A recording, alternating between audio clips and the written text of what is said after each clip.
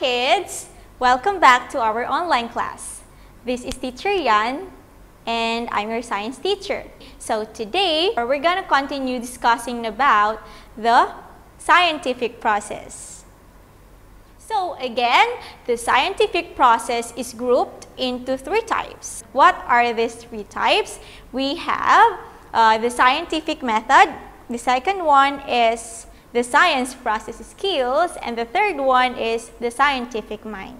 Okay, so last week we are finished with the scientific method, right? And now we are ready to move on to the scientific process skills.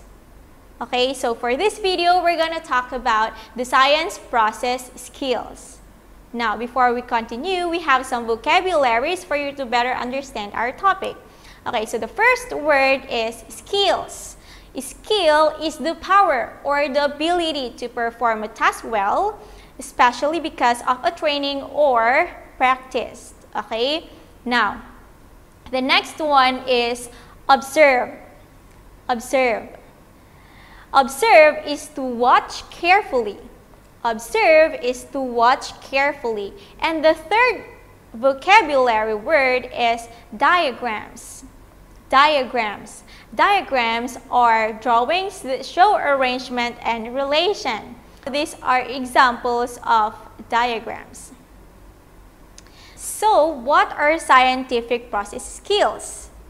These are tools used by scientists to search knowledge, to answer questions, and solve problems. Okay, so these skills are needed by scientists to do their work. So there are 14 scientific process skills. They are sorted into two groups. So what are these groups? The first one is the 8 basic science process skills, which includes first, observing. The second one is classifying. The third one is measuring. The fourth one is organizing data and communicating. The fifth one is inferring. The sixth one is predicting and using numbers. And the last one is using space or time relationships. Okay, so the next group is called the 6 integrated science process skills, which includes identifying and controlling variables. Next, interpreting data and making conclusions. Next, experimenting. The next one is defining operationally, formulating hypotheses, and the last one is modeling. Okay, so we are going to discuss more about this as we move on. So let's start with observing. Observing is a science process skill used in gathering information about objects and events. So your observations are statements, or your statements, I should say, are based from what you see, are based from what you taste, based from what you smell, based from what you touch, and what you hear. Okay? So, the next one is measuring. In measuring objects, we use tools and instruments to find out, okay, how long, how heavy, or how much something is. So, these are some measuring tools that we could use. We have the weighing scale. We use a weighing scale to measure our weight, to know our weight. We use the measuring tape. We can also use the ruler and the measuring cup. Okay, so these are just some of the many measuring tools.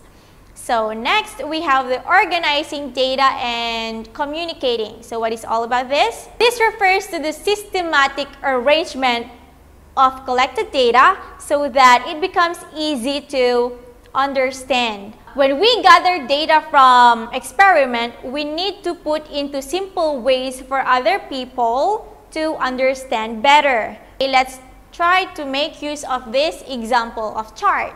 Okay, so we have here 3 types of consumers in food chain. So the first one is herbivores, the second one is the carnivores, And the third one is omnivores, which eat both plants and meat.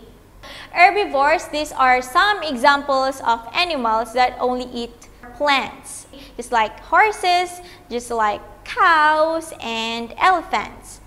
Next, examples of omnivores are chickens, dogs, and cats. Examples of carnivores are falcons, they only eat meat. Even a lion only eat meat, and even tiger. When you make use of this kind of chart, other people can better understand your collected data. The next one is modeling. Modeling is to create models as a way to explain things that we study. This means that we can share the data using diagrams, again from the diagrams that I showed a while ago, the charts, the tables, graphs, equations, or even essays. Okay, so these are some different types of models. Okay, let's start with a model of an aquatic ecosystem. Okay, this is an example of a model of an aquatic ecosystem. The next one is a model of a butterfly's life cycle. As you can see, it is made by students. Okay, the third one is a model of frog's skeleton. The fourth one is the model or a model of a volcanic eruption. Again, it is also made by students.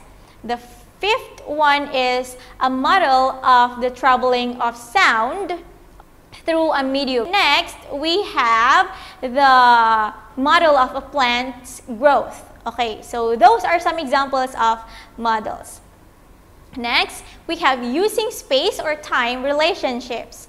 So this is to find the relationship between one-dimensional, two-dimensional, and three-dimensional objects. Okay, let's have this as an example.